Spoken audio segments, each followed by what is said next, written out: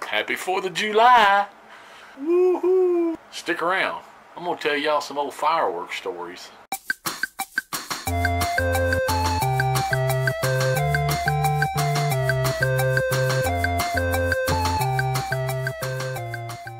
Hey y'all. Yeah, today, 4th of July, I thought I'd tell y'all a few of my old fireworks stories.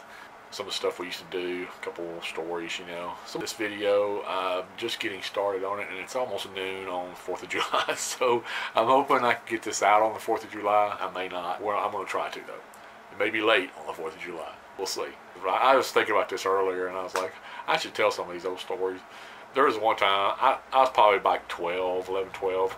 There was a bunch of us boys lived right next door to each other. There's like 4 or 5 of us. We always did fireworks. Most of the time we, you know, blowed up stuff with them, typical boy stuff, blowed up stuff, shot them at each other, all that kind of stuff. There was one time where it was 4th of July and we'd done pretty much shot up everything we had.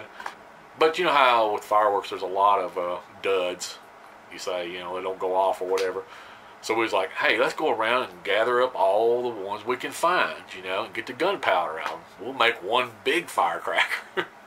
So that's what we did. We went around all around the neighborhood finding old firecrackers. And when we got back, got some like notebook paper, and we started dumping them all out there. And when we had a pile of gunpowder, I mean, I don't know how much it was. It was probably a couple ounces worth of gunpowder, which was a pretty good bit. We got a bunch of the fuses out, and we tied them together to kind of make one long fuse. So we got that stuck in there, and then we rolled it up. We knew how we had to get it really tight, you know, because it wouldn't explode. So we got that thing really, because I think we had done one before where we didn't get it really tight, and it just basically just made a big fireball, which was cool looking, but you know, it didn't explode. So this time we got it real tight, you know, several layers of paper wrapped different ways, you know, tape in between. I mean, we had that sucker good, you know. A neighbor next door, he wasn't out there for this. I don't know what, I can't remember what the deal was, but him and his 2 sisters, and we knew they always slept in late on summer vacation. We got that sucker rolled up, and I mean, it was like a cigar or something. Anyway, we took that sucker and we went over there behind his house, right there next to us. They had a sliding glass door. Luckily, we didn't put anything in this thing, so it was just paper and gunpowder. But we set that thing out there about, I don't know, 10 feet from his back door. Lit that sucker and ran. Man, that sucker went off. You need explosions. You need stuff going on. Yeah. Roll the candle. Step back a little bit. Yeah, that's what I'm talking about. It's beautiful. Beautiful. I'm looking for righteously kick ass. You know what we need? Gasoline. Yeah, jam that in the gas bucket. Yeah, let's shoot fireballs at. We gotta step way back. Look at that shit. Oh man, we're gonna get so busted. I mean, it sounded like 10 cannons all at once. I mean, it was boom. It was so loud. Paper went everywhere. I mean, it was paper. We were picking up paper for days out there. Luckily, his mama wasn't home. I don't believe. I'm pretty sure. Anyway, they come running out the door. They didn't know what happened. Luckily, they didn't bust their window out. But didn't blow out anybody's windows as far as I know. Yeah, that was the time we made a huge, gigantic bomb out of leftover gunpowder from leftover firecrackers.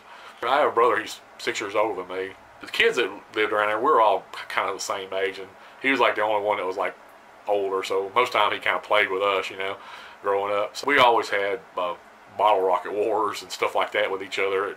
We decided that we were going to make us kind of like a tank, because he could always, just by himself, he could throw those bottle rockets, man, and nail us, you know, and so we couldn't even get close to him usually, you know, so we like kind of like attack him, you know. So we decided to make this kind of like a tank, and basically we took some plywood and kind of built some sides on there. We cut a little slit in the front to where you could see out of it, and the only thing we could find as a good pipe was, I don't know, some of you might know what this is. It was on a weight set, you know, weights you lift up. They sometimes have this plastic tube on there. It's, I don't know, 3 or 4 foot long, that kind of spins on the bar. This is on those old cheap concrete weight sets, you know. Little plastic, you know, kind of spin as you lift the weights. Anyway, we decided we're going to use that as the barrel.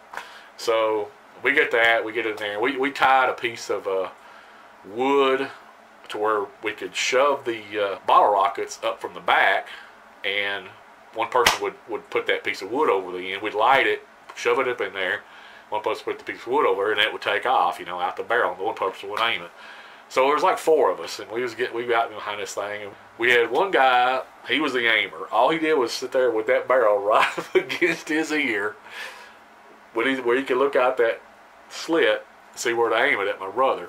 One guy was the lighter. One guy was that put the bottle rocket in there, and one guy was the one that put the wood over the end of it to, you know, shove it up in there. So we'd get up there. When it was working great, man, we were aiming those things, and he couldn't get us for nothing, you know. And but we was firing him. It was deadly accurate, you know.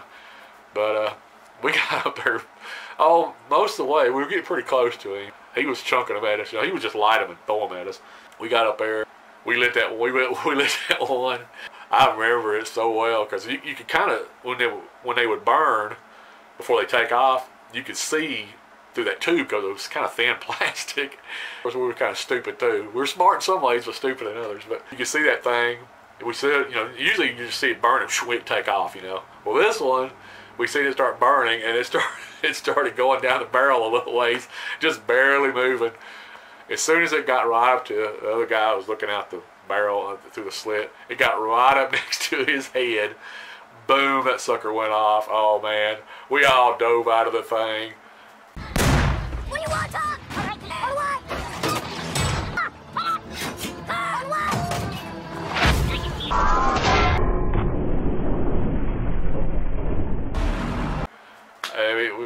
It was like we got hit with a missile. An RPG hit us, man, and but it was one of our own. But boy, he took off. Boy, I mean, he couldn't hear for a while. It didn't do nothing major to him, as far as I know. But maybe today it does. But back then, it just hurt, you know, because it was so loud, and I don't think he'd hear for a few hours after that. But yeah, that was another ridiculous, crazy story. There was this other time. I was a little bit older. I think I was probably like maybe 17, 18 at this point. I knew a guy. He actually owned a fireworks company here. He was about the only one around. He'd literally go over there with $10 worth of money, and I'd probably come out of there with $100 worth of stuff. There was this one time I went in there, and you know, I did my usual, got like $10, $15 worth of stuff, and he had this thing hanging on the wall. The thing was probably, I'm gonna say, I don't know if I can even get it on the screen here, but it was probably that big around, maybe bigger, I'm not sure, but it was huge. He had it hanging on the wall. He had it for like, it was like $75, $80 for that thing, is what it had on there. He's like, hey, you know, I'd bought the $10, $15 worth of stuff. He goes, hey, you want that thing? And I was like, what is it? He goes, I don't know. He goes, I got it, and nobody knows what it does. He goes, take it and try it. Tell me what it does. I said, okay. So he gave it to me. Like this $80 deal. Nobody knew what it was going to do. So we took it out there to my mom's house there in the subdivision, and you know, we'd popped all the rest of the stuff. I said, hey, let's do this last thing here. Let's see what it does. And we set it out there, you know, right there next to the road, and we lit that sucker. Basically, what it did was it would make this really high-pitched whistling sound that would last about a few seconds. Then it would fire a shell or projectile up or whatever, but it wouldn't go up very high. It would only go up like 10 or 15 feet and go off. It basically sounded like a 12-gauge shotgun shell, or closer maybe to a cannon, I'm not sure. And there was like, I don't even remember, there was like 200 or 300 of these things in there. And they would go off one end, they would go boom, boom, boom. The sucker was so loud, the thing literally took about 15 minutes to finish. The whole neighborhood was out there, like, what in the heck is going on out here? It sounded like a friggin' war going on. I couldn't shut it off. I couldn't do nothing with it because it was like, I mean, I didn't want to get near the thing. But it just kept going around. It was all these things were like in a circle in there, and it just kept going around and around in there until it finally got to the last one. I think the last one was like even a bigger one. But yeah, that thing was pretty awesome, but it was super loud, you know. I think I kind of pissed a few people off with that one. But one last story I was going to tell you. This was when I think I was about 17 at this time, 17, 18. I know I was driving and stuff. I had a neighbor just down the road. Actually, there's two of them. They were twins. I couldn't stand them. They didn't like me either. They were really jerky. I mean, they were always doing stuff to annoy you. One time I was out there, one of them got out there and he started throwing bottle rockets toward my house. He lived about 3 or 4 doors down from me. He started throwing bottle rockets out there. I was just like sitting out there on my driveway. He started chunking those bottle rockets at me one at a time. And I told him, I said, look, you better quit, you know. He just kept doing it. Of course, you know, I threatened him with whipping his butt and all this kind of stuff, and he just kept doing it. Well, then he started throwing. He would tie, and we would always do this too. When you bought bottle rockets back then, there was 12 of them in a little pack, and you could take and tie a bunch of the fuses together, maybe about 4 or 5 of them, light it and chunk it with it all still packed together, and they would all light. They would take off. I mean, generally in different directions, but kind of in the same direction. But it would just be like a massive 12 pack of bottle rockets coming at you. So anyway, he started doing that. I had enough finally, and I knew I had some of these regular big giant rockets in there, the ones that you go way high, you know, explode with a huge you know, display or whatever. I had a few of those left over, so I went, got my little steel pipe, went in there and got a few of those big bottle rockets. Went down. I didn't even stop. He just still chunking at things. He didn't know what I was doing. I walked down there to my mailbox where I get a good shot at him. I laid that pipe on the mailbox, lit one of them suckers, and put it down the pipe and aimed it. And I swear that thing, I mean, woo, was screaming out of that thing, hits the road, bounces down the road a few skips, and come up, hit right up under his mama's car and exploded. I mean, it looked like it was. I mean, it was a big explosion, like up under the car. He jumped. That's where he was hiding it. He got behind that car, and he jumps. He's cussing. He's ranting and raving. I was like, I didn't even wait. I just slid another one down the pipe and lit it. And, woo, let that one go too. That one went right up next to his house and blowed up in the bushes. I mean, he went running indoors. He's, I'm telling my mom. I was like, okay, whatever, you know. So I just packed up my stuff and went inside. Never heard nothing else about it. Yeah, that was a time that I was blowing up the neighbor kid. I actually got in a fight with that kid one time. Actually, 2 or 3. Well, one time he was picking on somebody, and I told him to stop. He wouldn't, and so I went down there and I just kind of shoved him out of the way. I don't remember. It wasn't like a fist fight or nothing. And then there was another time when I was actually dating my ex-wife now, but my soon-to-be wife.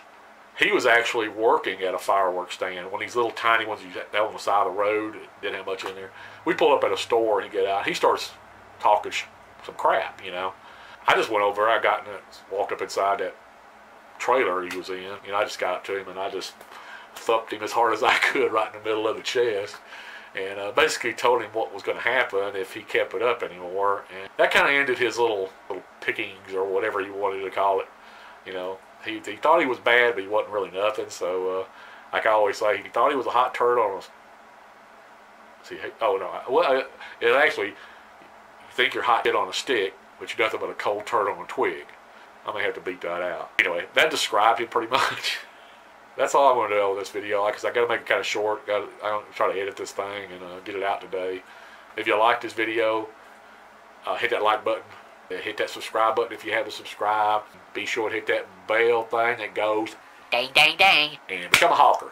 I hope y'all have a good, happy 4th of July, or what's left of it. Hopefully when this thing goes out, it may be over with. I can't promise it, but if it it'll be a happy 5th of July. Whatever, you know. Okay, so I'm out of here. We'll talk to y'all later. Bye-bye.